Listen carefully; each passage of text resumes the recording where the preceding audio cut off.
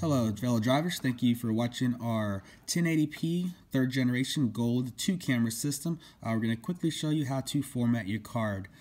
First thing you want to do is make sure that you are not in record mode. So hit the OK button to get your recording stopped. You're going to hit the menu button once and twice.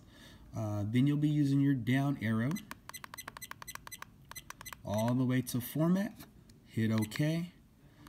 All data will be deleted, so of course make sure you don't have any video that you want to be saved, and you'll also want to do this when you first get your system. Hit OK. Since your card has been formatted and you are done, hit the menu button and then go back into your record mode. So thank you for watching on how to format your SD card. Thank you.